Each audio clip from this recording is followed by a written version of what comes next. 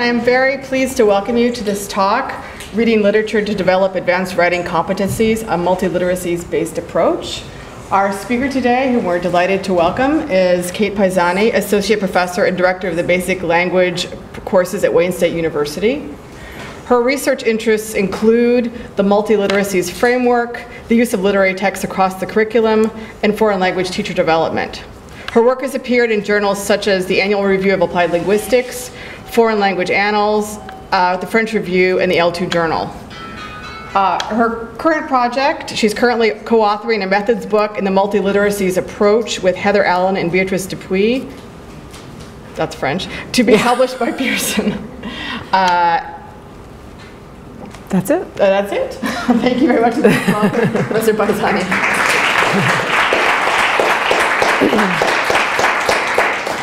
Hello, everybody. Thank you for coming. I'm going to try to talk without a mic. Can you all hear me? Yeah? Okay, great. So I want to thank Susanna for inviting me to come here. I always love coming to Chicago, such a wonderful city and so close to us in Detroit. And I want to thank everybody who helped organize the trip and everyone who's going to entertain me while I'm here in Chicago today. As Dolly already said, I'm going to be talking about reading literature and writing, and I'm going to be framing it within the Multiliteracies approach. And let me just give you an overview of the talk today. So first I'm going to talk about challenges related to developing advanced writing competencies. I'm actually going to ask you to tell me what you think some of the challenges are. And then I'm going to propose that the concept of literacy can help us overcome these challenges as a framing concept for foreign language programs. I will introduce the Multiliteracies approach, which is the pedagogical framework I'm going to use to frame the examples that I'm going to walk you through today. I'm going to talk a little bit about links between reading and writing and the role of literary texts in writing development. And then finally, I'll give you some examples based in creative writing tasks. So I wanted to just get your feelings about what challenges you see related to the development of advanced writing competencies in foreign language. Anything that comes to mind? You're all here because you're interested, presumably, so. Any ideas? Perhaps ideas on idiomatic phrasing, really understanding the culture and being able to use language would be appropriate. Appropriate language use, yeah, okay. Rather than going from English idiomatic. Okay. Other ideas? That ties in perfectly with what I'm going to talk about today, so I'm glad that's a concern. Anything else that's challenging for you? Yeah? Well, in the population we have here, I see some of the issues we have are with heritage language learners that have registered the use at home and so transferring those skills to formal standard use of writing. Right, so understanding conventions and grammatical structures and how those function in appropriate ways in writing. Yeah? Anything else that you see as challenging? Just giving them a sense of what a complete sentence is. Oh, okay. No, Yeah. okay. Even at advanced levels? We have some Yeah. Yeah, okay. Well, we do at my institution too. We're very similar to yours, so yeah, I come from a similar context. They can stop 15 ideas in 8 lines and think that that's a sentence, right? So just this notion that one sentence, one idea, or right. That there is a correlation between the idea and the grammatical structure, so to speak. Okay, yeah. That's actually not something that I will talk about today. That seems more of a composing issue, and I'm not really going to talk about composing, but rather thinking about genres of writing and how they might help develop writing competence as a whole. But I agree with you that, I mean, at least for our introductory students, it's a huge problem, and it's one of the things that our instructors work with a lot. Okay. I'm going to focus on several challenges, and most of them stem from the well-known language-literature divide in collegiate language, foreign language programs. As has long been argued in applied linguistics research, undergraduate students entering advanced level foreign language courses in U.S. institutions of higher education do not possess advanced level language abilities. This is due in part to the two-tiered structure of many foreign language programs, also called the language-literature divide. This bifurcation is characterized by fixed lines of demarcation between introductory and intermediate language courses on the one hand and advanced literary cultural content courses on the other, by imbalanced governance structures and personnel divisions, and by differing instructional goals and teaching techniques. So essentially, we often find TAs and part-timers and non-tenure stream faculty teaching in the lower levels, and then tenure stream or tenured faculty teaching at the advanced levels, teaching this more sophisticated content.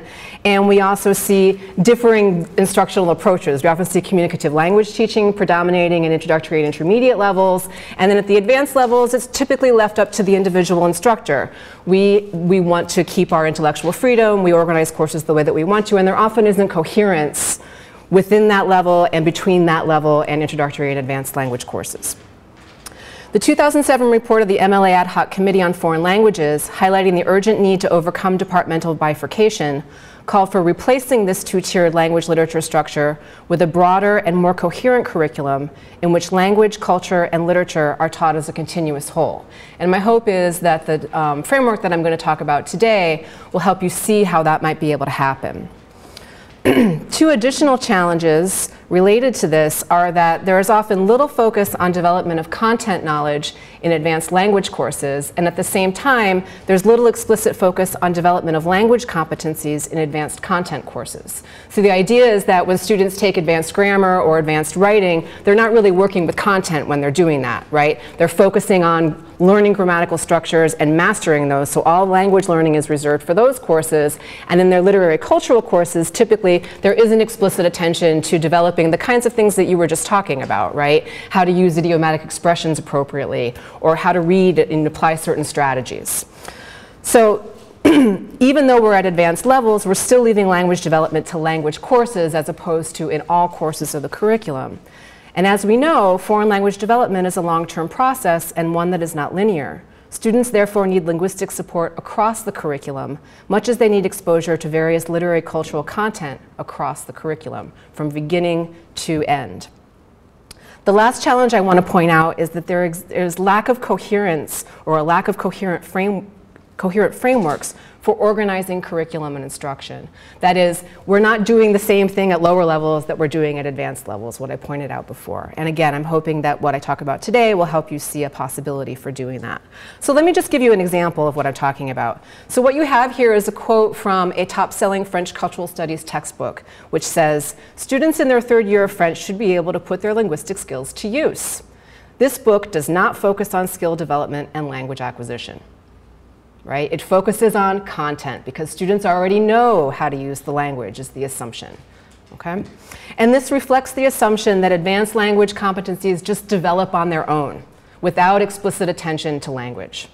Right? It's sort of this organic process. So the challenges I just discussed are related to advanced language development in general, and I'd like to point out a challenge that's specific to advanced writing development. And that is a sort of a twofold challenge. The limited scope of foreign language writing tasks to which learners are exposed, and the limited scope of links between literature and writing. Okay? So often students don't see that the literature that they read can inform the writing that they do or be models for the writing that they do, for instance. And students often in advanced levels aren't writing in a range of genres, nor at introductory levels are they writing in a range of genres. Typically they start by writing descriptive texts, writing informational texts, and then when they move to advanced levels, they're all of a sudden expected to do analytical work in writing. And this causes problems for learners, right? And as a result, development of students' advanced foreign language competencies may be hindered because we're not exposing them to a broad range of textual genres related to writing, nor do we always make explicit that what they read may serve as a model for what they write, including literary texts. This dynamic makes it challenging for students in advanced level courses to respond to the cultural and linguistic content of literature in a variety of ways, such as summarizing, analyzing, arguing, or writing creatively, particularly because they're asked to carry out these tasks in a foreign language and not in their native language. So I'd like to take a moment, excuse me, to talk about my rationale for focusing on writing, and not just because Susanna asked me to talk about advanced level writing, but also because I think writing is an important thing to think about when we're talking about doing lots of intensive reading at advanced levels. So why focus on writing? For one reason, it allows learners to use language forms to develop mastery, if you will, of the code, but within a context. Right? And they're able to see that different manipulations of language result in different manifestations of meaning. And they're not able to do that in lots of other contexts, right? Writing also provides time for learners to process and create meaning, just like reading gives them time, whereas in speaking tasks, they don't have time to process and create meaning because this is all simultaneous, whereas writing is recursive. They can go back, they can revise, right? Writing also provides an opportunity to move beyond functional language use, which is typical in introductory and intermediate courses with a CLT orientation, to create imagined worlds of their own design. And this is linked to reading literature and writing creatively, which is what I'm going to talk about in a little bit. And then finally, writing can create a context for merging language and literary cultural content if students are writing about literature or even writing their own literature. Okay? In an effort to overcome the artificial separation of language and content in collegiate foreign language programs, recent research has advocated situating texts, literary and otherwise, as the focal point of instruction across the foreign language curriculum. In particular, the construct of literacy has been proposed to serve as an organizing principle for this kind of text-based curricular reform. And I'd like to explore the meaning of the concept of literacy for a moment, and I'd like you to just take a couple of minutes, or just a minute maybe, to write down your answers to the following two questions, or reflect if you don't have a piece of paper. What does it mean to be literate in a language? In other words, what abilities does literacy entail? And what is literacy? What are the first three words that come to mind? Don't overthink it too much. So just take a minute to reflect. If you want to write down, go ahead and do that.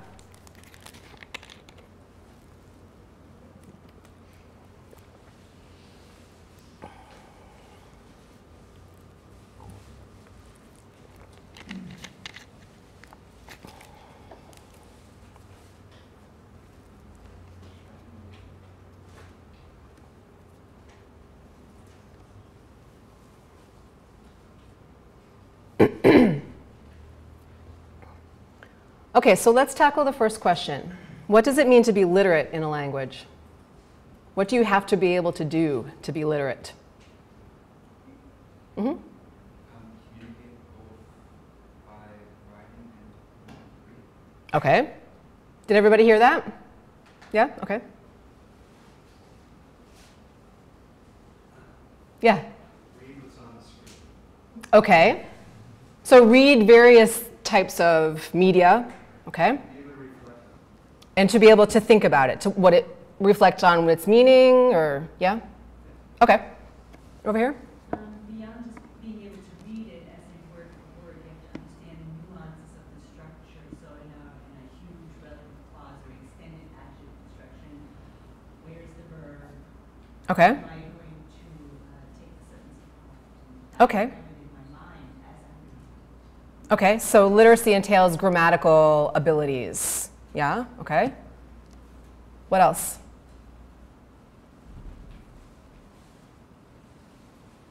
So literacy is about language. Yeah, that's kind of what I'm getting from all of you. So let's look at this example. Okay. I Googled it, posted it on my blog, and then I IM'd my friends. As literate readers of English, what do we need to know to be able to understand this? Is language alone sufficient? No. Does everybody need a little caffeine? Okay. What do we need to know to be able to understand this? What else is involved besides language? Context. What's the context? Okay, technology. What culture do we need to know? Youth culture, okay. What else? Yeah? Okay, we need to know what Google is. We need to know that Google can be a verb, right? Google can't be a verb in every language. In French, you cannot say googler. I asked, okay? Okay, you need to know the conventions of capitalization, right? Because it's different from standard written language.